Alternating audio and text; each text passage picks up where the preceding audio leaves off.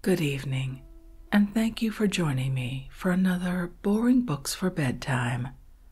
I hope tonight's selection provides all the boredom your busy brain needs to quiet down and let you get some sleep.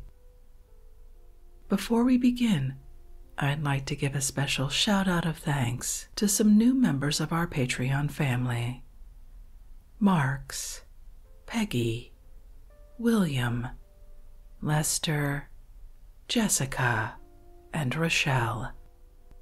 Thank you all so much for becoming supporters of this podcast. By joining Patreon, you help us remain 100% listener-supported and ad-free for everyone, and it's very much appreciated. If you're interested in supporting us and finding out more about the perks available to subscribers, including monthly episodes heard nowhere else, you'll find a link to Patreon in the show description.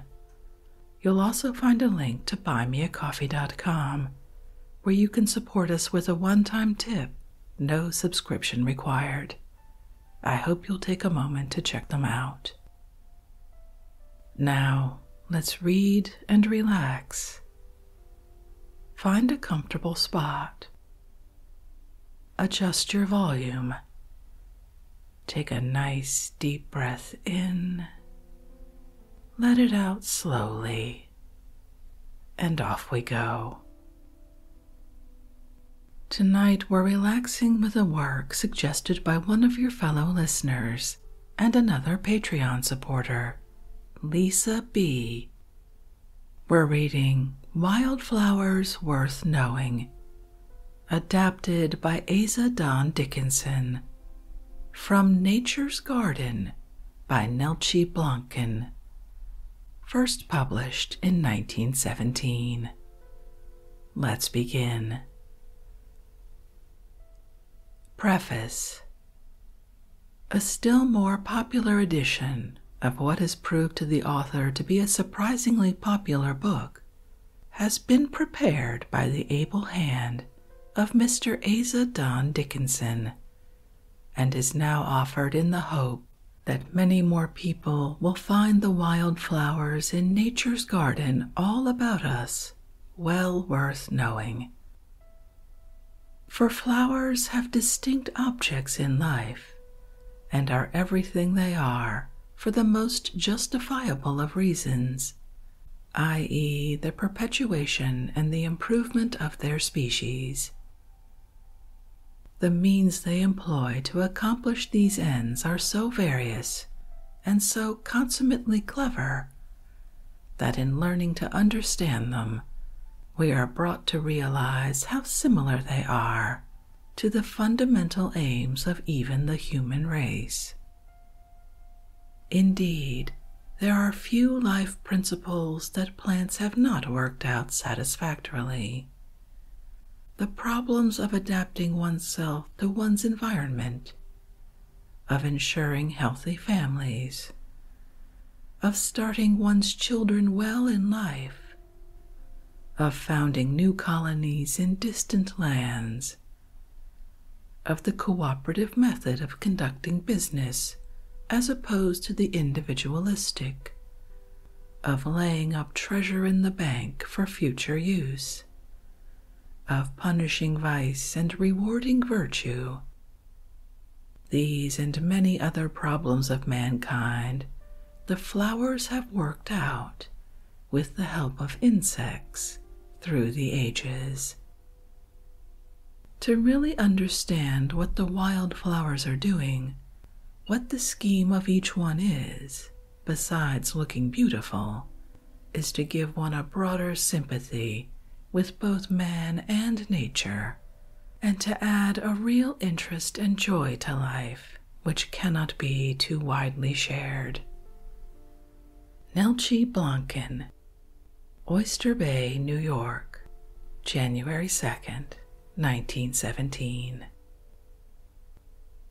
Editor's note: the nomenclature and classification of Gray's New Manual of Botany, as rearranged and revised by Professors Robinson and Fernald, have been followed throughout the book, This system is based upon that of Eichler, as developed by Engler and Prantl. A variant form of name is also sometimes given to assist in identification. Asa Don Dickinson. Wildflowers worth knowing. Water plantain family, Alismaceae. The broad-leaved arrowhead, Sagittaria latifolia, or Sagittaria variabilis. Flowers 1 to 1 1/2 inches wide in 3 bract whorls of 3, borne near the summit of a leafless scape 4 inches to 4 feet tall. Calyx of 3 sepals, corolla of 3 rounded spreading petals. Stamens and pistils numerous, the former yellow in upper flowers, usually absent or imperfect in lower pistillate flowers. Leaves exceedingly variable, those underwater usually long and grass-like, upper one sharply arrow-shaped or blunt and broad, spongy or leathery, on long petioles. Preferred habitat: shallow water and mud. Flowering season: July to September. Distribution: from Mexico northward throughout our area to the circumpolar regions. Wading into shallow water or standing on some muddy shore like a heron. This striking plant, so often found in that bird's haunts, is quite as decorative in a picture, and happily far more approachable in life. Indeed, one of the comforts of botany as compared with bird study is that we may get close enough to the flowers to observe their last detail, whereas the bird we have followed laboriously over hill and dale, through briars and swamps, darts away beyond the range of field glasses with tantalizing swiftness. While no single plant is yet thoroughly known to scientists, in spite of the years of study devoted by specialists to separate groups, no plant remains wholly meaningless. When Kepler discovered the majestic order of movement of the heavenly bodies, he exclaimed, "O God, I think thy thoughts after thee," the expression of a discipleship every reverent soul must be conscious of in penetrating, be it ever so little away, into the inner meaning of the humblest wayside weed. Any plant which elects to grow in shallow water must be amphibious. It must be able to breathe beneath the surface as the fish do, and also be adapted to thrive without those parts that correspond to gills. For ponds and streams have an unpleasant way of drying up in summer, leaving it stranded on the shore. This accounts in part for the variable leaves on the arrowhead, those underneath the water being long and ribbon-like to bring the greatest possible area into contact with the air with which the water is charged. Broad leaves would be torn to shreds by the current, through which grass-like blades glide harmlessly. But when this plant grows on shore, having no longer use for its lower ribbons, it loses them and expands only broad, arrow-shaped surfaces to the sunny air. Leaves to be supplied with carbonic acid to assimilate and sunshine to turn off the oxygen and store up the carbon into their system. Arum family, Aracea. The Jack-in-the-pulpit, or Indian turnip, Aracema triphyllum. Flowers, minute, greenish yellow, clustered on the lower part of a smooth, club-shaped, slender spadix. Within a green and maroon or whitish striped spathe that curves in a broad pointed flap above it. Leaves, three-foliate, usually overtopping the spathe, their slender petioles 9 to 30 inches high, or as tall as the scape that rises from an acrid corm. Fruit, smooth, shining red berries clustered on the thickened club. Preferred habitat, moist woodland and thickets. Flowering season, April to June. Distribution, Nova Scotia westward to Minnesota and southward to the Gulf states. A jolly-looking preacher is Jack, standing erect in his party-colored pulpit with a sounding board over his head. But he is a gay deceiver, a wolf in sheep's clothing, literally a brother to dragons, an arrant upstart, an ingrate, a murderer of innocent benefactors. Female botanizing classes pounce upon it as they would upon a pious young clergyman, complains Mr. Ellwanger. A poor relation of the stately calla lily, one knows Jack to be at a glance, her lovely white robe corresponding to his striped pulpit, her bright yellow spadix to his sleek reverence. In the damp woodlands where his pulpit is erected beneath leafy cathedral arches, minute flies or gnats, recently emerged from maggots in mushrooms, toadstools, or decaying logs, form the main part of his congregation. Now, to drop the clerical simile, let us peep within the sheathing spathe, or better still, strip it off altogether. Dr. Torrey states that the dark striped spathes are the fertile plants, those with green and whitish lines sterile. Within are smooth, glossy columns, and near the base of each we shall find the true flowers, minute affairs, some staminate, others on distinct plants pistillate, the berry bearers, or rarely both male and female florets seated on the same club, as if Jack's elaborate plan to prevent self-fertilization were not yet complete. Plants may be detected in process of evolution toward their ideals, just as nations and men are. Doubtless, when Jack's mechanism is perfected, his guilt will disappear. A little way above the florets, the club enlarges abruptly, forming a projecting ledge that effectually closes the avenue of escape for many a guileless victim.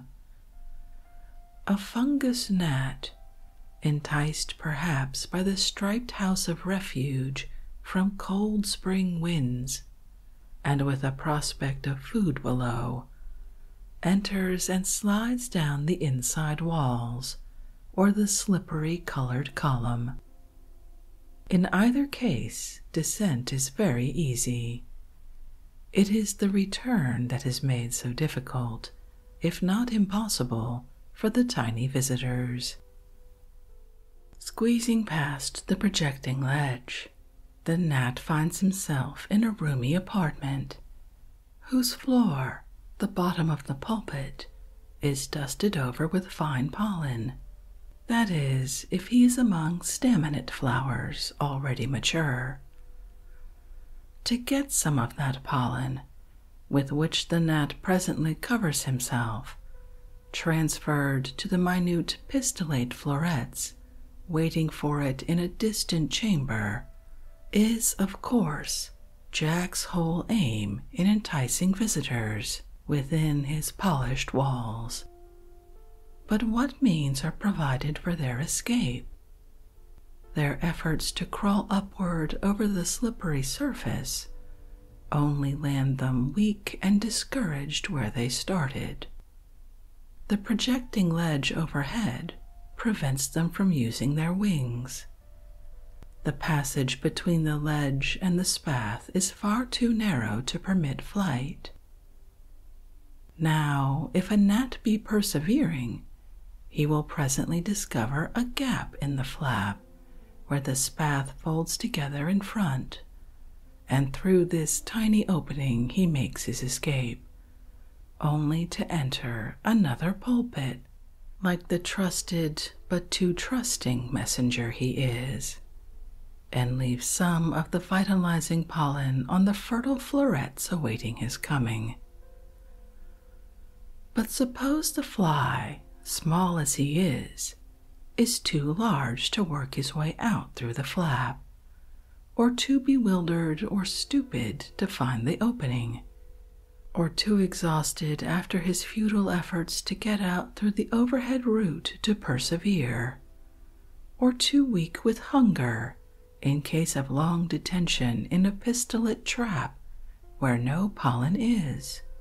What then? Open a dozen of Jack's pulpits, and in several at least, dead victims will be found, pathetic little corpses sacrificed to the imperfection of his executive system. Had the flies entered mature spaths, whose walls had spread outward and away from the polished column, flight through the overhead root might have been possible.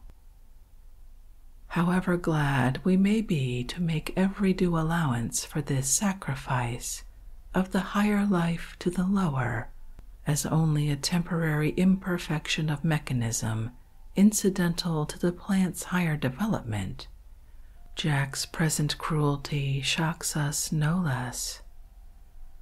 Or it may be he will become insectivorous like the pitcher plant in time. He comes from a rascally family anyhow. His cousin the cuckoo pint, as is well known, destroys the winged messenger bearing its offspring to plant fresh colonies in a distant bog, because the decayed body of the bird acts as the best possible fertilizer into which the seedling may strike its roots.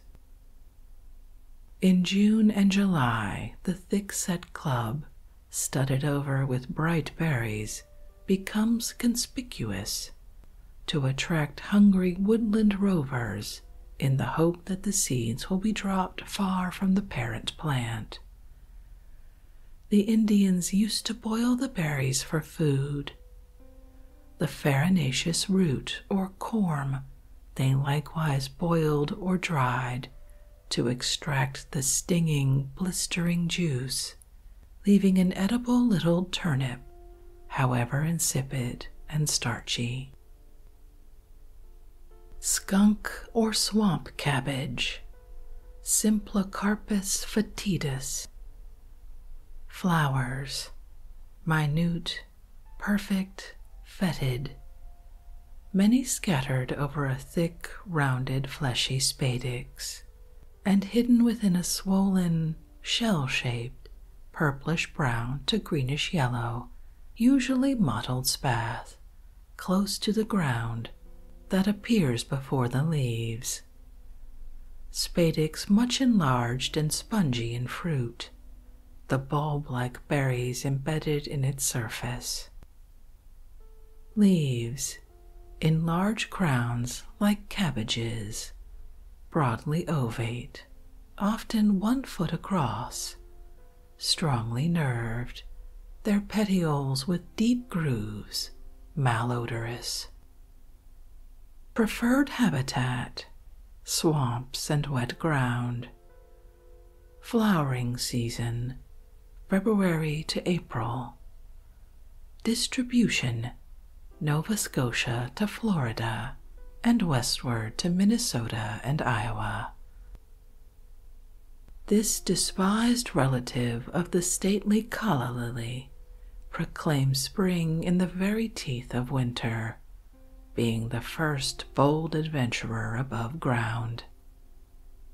When the lovely hepatica, the first flower worthy the name to appear, is still wrapped in her fuzzy furs, the skunk cabbage's dark incurved horn shelters within its hollow tiny malodorous florets.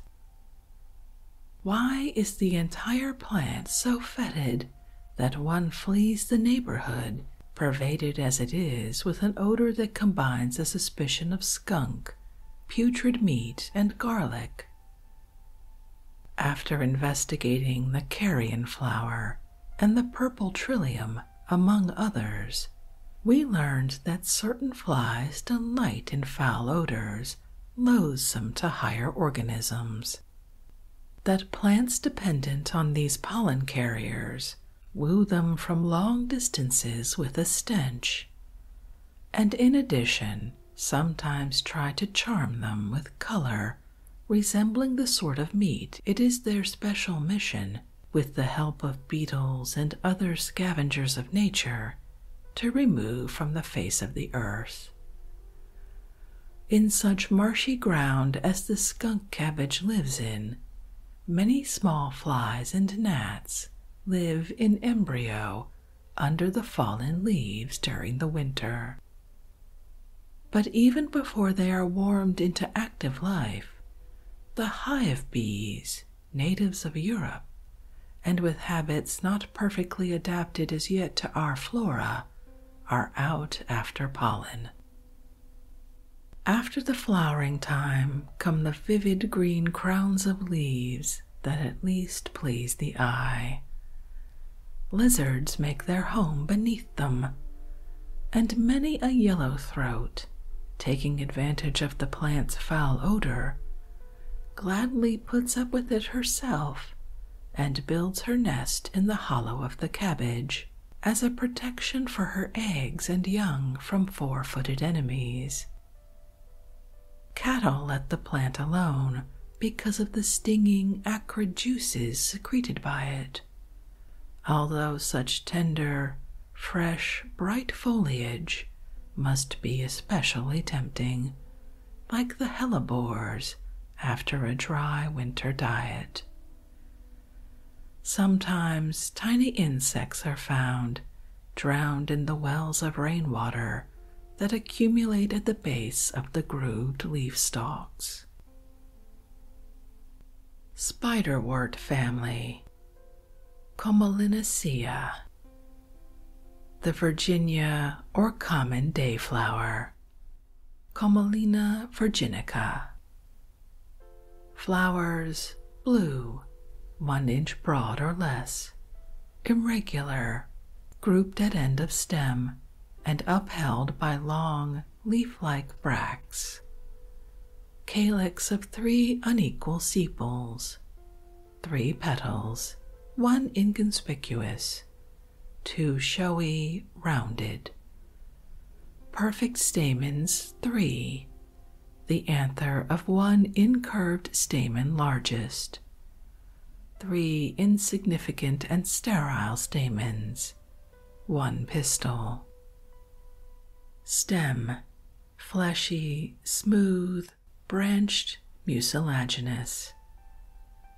Leaves, lance-shaped, 3 to 5 inches long, sheathing the stem at base.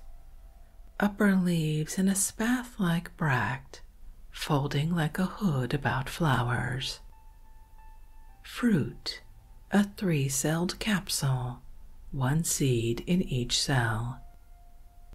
Preferred habitat, moist, shady ground. Flowering season, June to September. Distribution, southern New York to Illinois and Michigan, Nebraska, Texas, and through tropical America to Paraguay. Delightful Linnaeus, who dearly loved his little joke, himself confesses to have named the day-flowers after three brothers Commelin, Dutch botanists, because two of them, commemorated in the two showy blue petals of the blossom, published their works. The third, lacking application and ambition, amounted to nothing, like the inconspicuous whitish third petal. Happily, Caspar Commelin died in 1731, before the joke was perpetrated in Species Plantarum.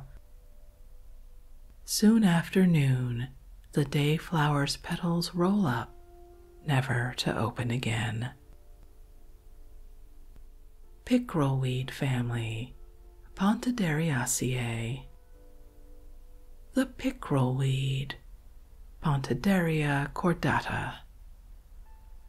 Flowers, bright purplish blue, including filaments, anthers, and style, crowded in a dense spike, quickly fading, unpleasantly odorous.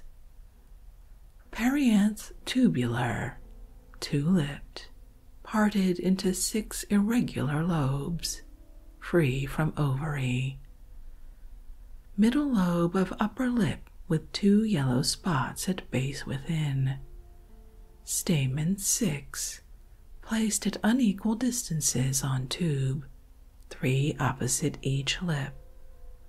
Pistil 1, the stigma minutely toothed. Stem, erect, stout, fleshy, 1 to 4 feet tall, not often over 2 feet above the waterline. Leaves several bract-like, sheathing stem at base. 1 leaf only midway on flower stalk, thick, polished, triangular, or arrow-shaped. 4 to 8 inches long, 2 to 6 inches across base. Preferred habitat, shallow water of ponds and streams. Flowering season, June to October. Distribution, eastern half of United States and Canada. Grace of habit and the bright beauty of its long blue spikes of ragged flowers above rich glossy leaves give a charm to this vigorous wader. Backwoodsmen will tell you that pickerels lay their eggs among the leaves, but so they do among the sedges, arums, wild rice, and various aquatic plants, like many another fish. Bees and flies that congregate about the blossoms to feed may sometimes fly too low, and so give a plausible reason for the pickerel's choice of haunt. Each blossom lasts but a single day, the upper portion withering, leaves the base of the perianth to harden about the ovary and protect the solitary seed.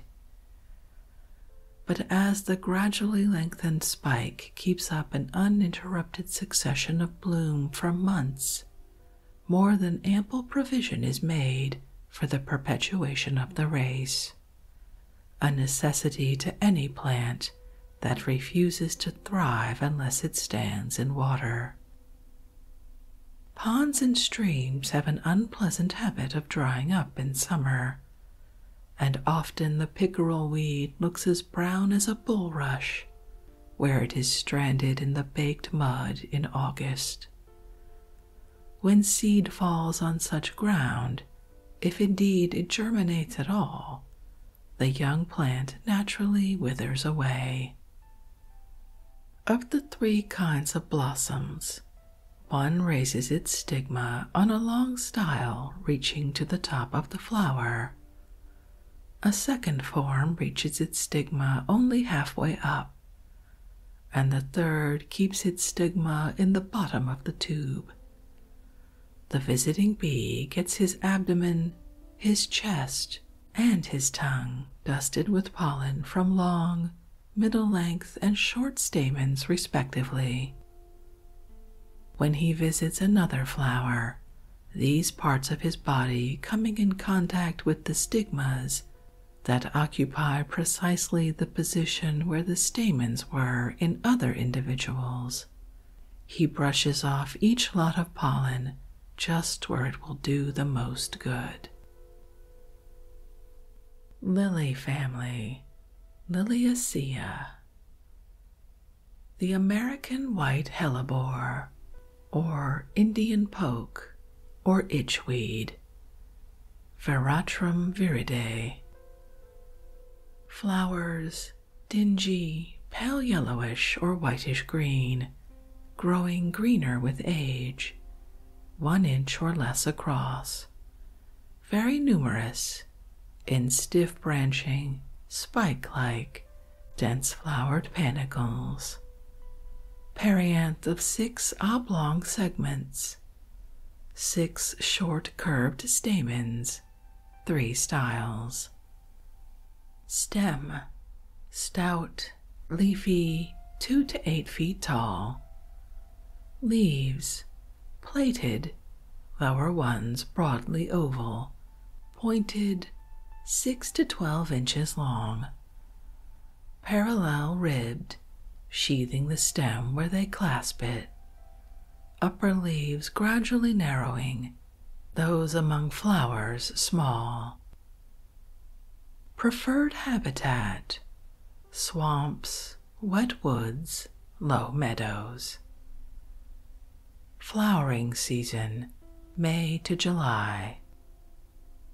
Distribution: British possessions from ocean to ocean, southward in the United States to Georgia, Tennessee, and Minnesota.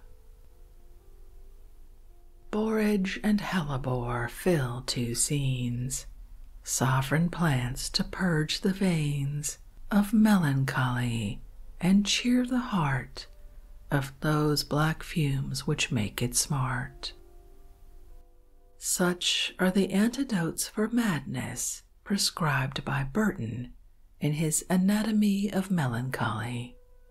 But like most medicines, so the homeopaths have taught us, the plant that heals may also poison, and the coarse, thick rootstock of this hellebore sometimes does deadly work. The shining plated leaves, put forth so early in the spring they are especially tempting to grazing cattle on that account, are too well known by most animals, however, to be touched by them. Precisely the end desired, of course, by the hellebore, nightshade, aconite, cyclamen, Jamestown weed, and a host of others that resort for protection to the low trick of mixing poisonous chemicals with their cellular juices. Pliny told how the horses, oxen, and swine of his day were killed by eating the foliage of the black hellebore. But the flies which cross-fertilize this plant seem to be uninjured by its nectar. Wild yellow, meadow or field lily, or Canada lily, Lilium canadense. Flowers yellow to orange-red, of a deeper shade within, and speckled with dark reddish-brown dots. 1 or several, rarely many, nodding on long pedicles from the summit.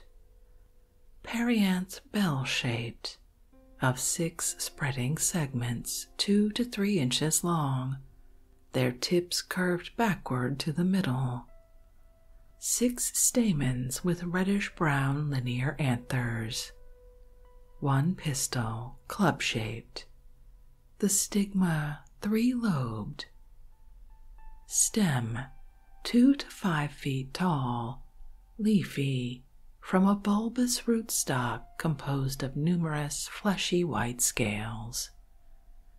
Leaves, lance-shaped to oblong, usually in whorls of 4s to 10s or some alternate. Fruit, an erect, oblong, 3-celled capsule. The flat horizontal seeds packed in 2 rows in each cavity. Preferred habitat: swamps, low meadows, moist fields. Flowering season: June to July. Distribution: Nova Scotia to Georgia, westward beyond the Mississippi.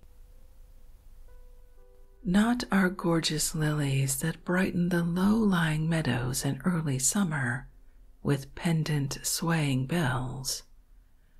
Possibly not a true lily at all was chosen to illustrate the truth which those who listened to the Sermon on the Mount, and we, equally anxious, foolishly overburdened folk of today, so little comprehend.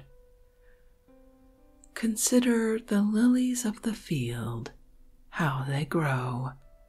They toil not, neither do they spin.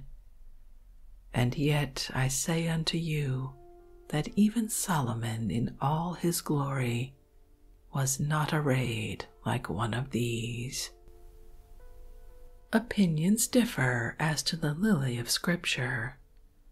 Eastern peoples use the same word interchangeably for the tulip, anemone, ranunculus, iris, the water lilies, and those of the field.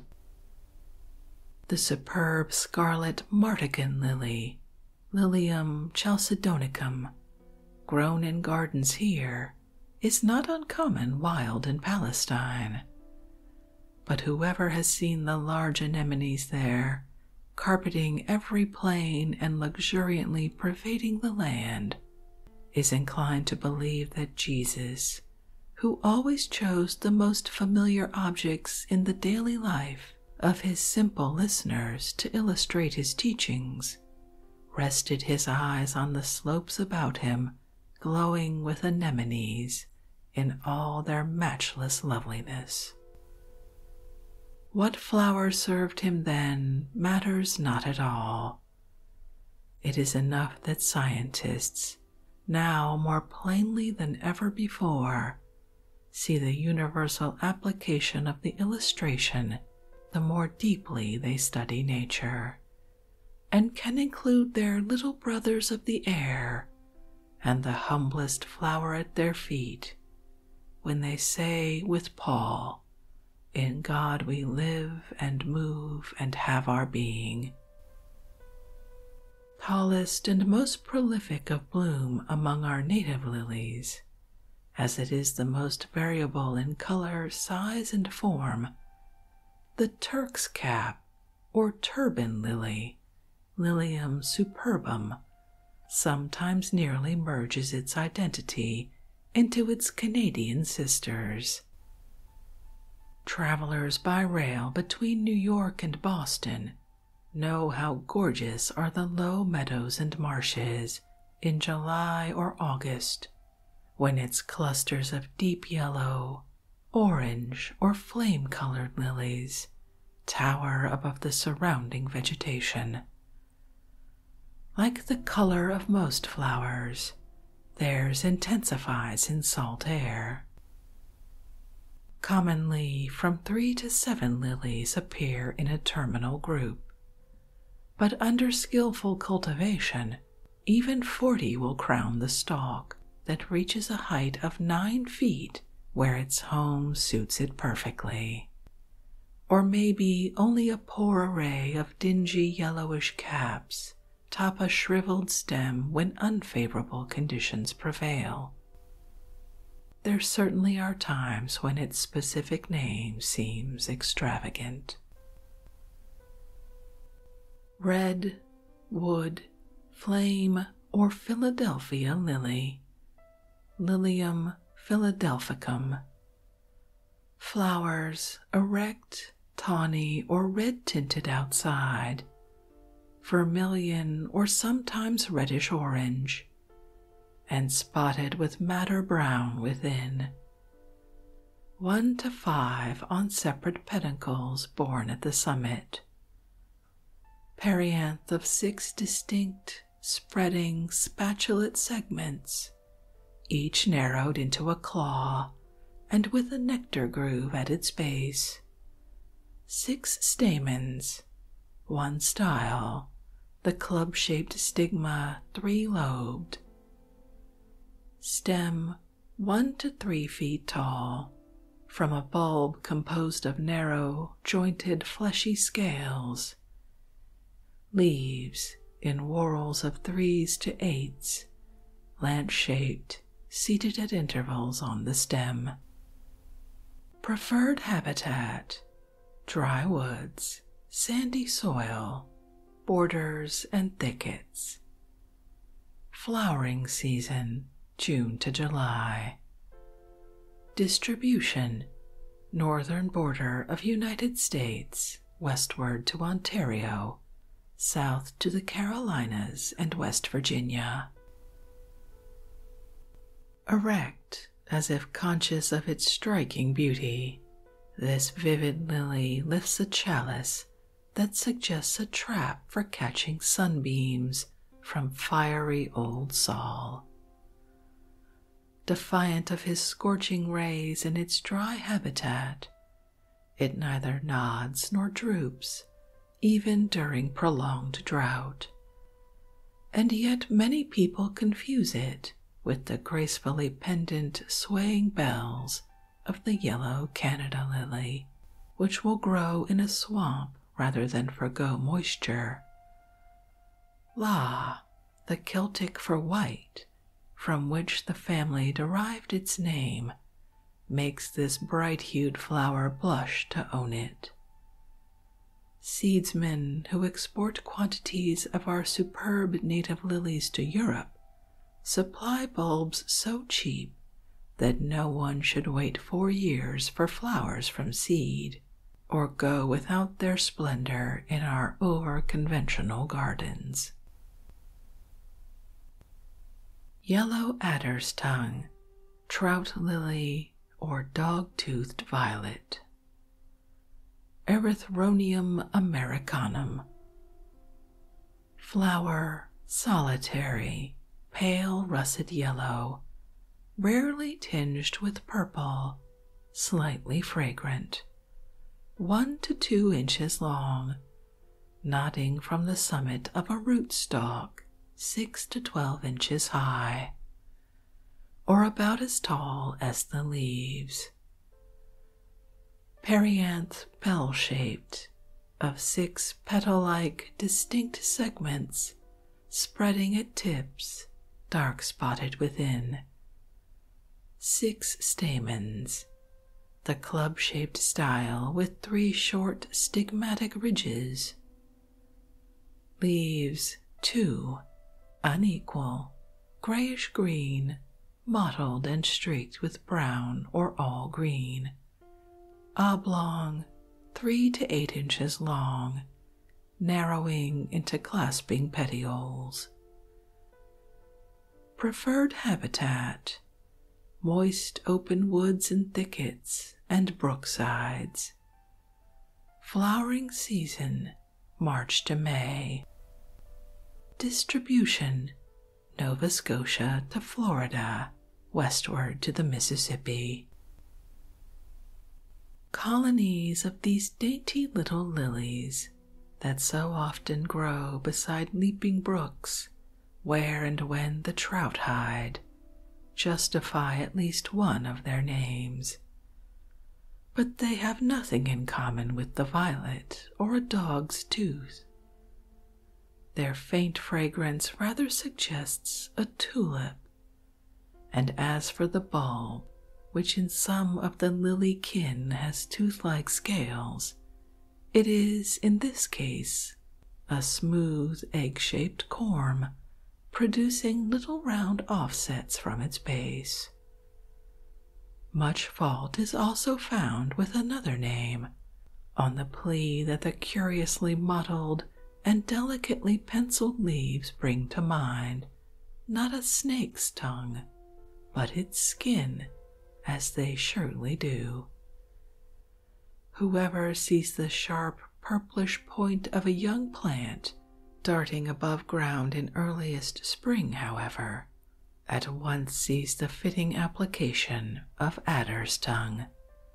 But how few recognize their plant friends at all seasons of the year.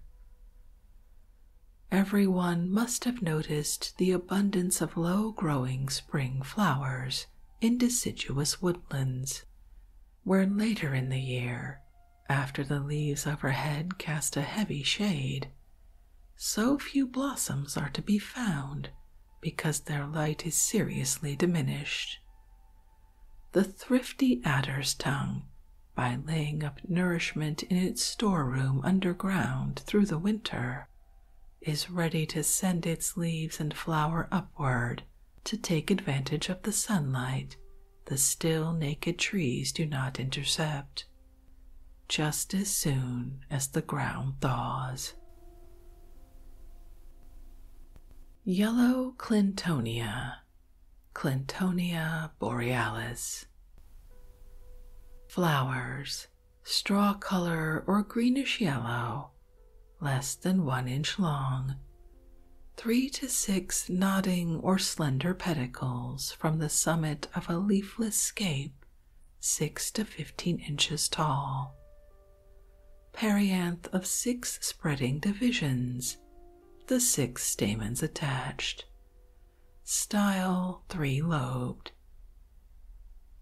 Leaves, dark, glossy, large, oval to oblong, 2 to 5, usually 3, sheathing at the base.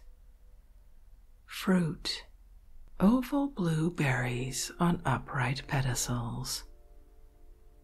Preferred habitat, moist, rich, cool woods and thickets. Flowering season, May to June. Distribution, from the Carolinas and Wisconsin far northward. To name canals, bridges, city thoroughfares, booming factory towns after DeWitt Clinton seems to many appropriate enough. But why a shy little woodland flower? As fitly might a wee white violet carry down the name of Theodore Roosevelt to posterity. Gray should not have named the flower from the governor of New York, complains Thoreau. What is he to the lovers of flowers in Massachusetts? If named after a man, it must be a man of flowers. So completely has Clinton, the practical man of affairs, obliterated Clinton the naturalist from the popular mind, that were it not for this plant keeping his memory green, we should be in danger of forgetting the weary, overworked governor, fleeing from care to the woods and fields, pursuing in the open air the study which above all others delighted and refreshed him, revealing in every leisure moment a too often forgotten side of his many-sided greatness.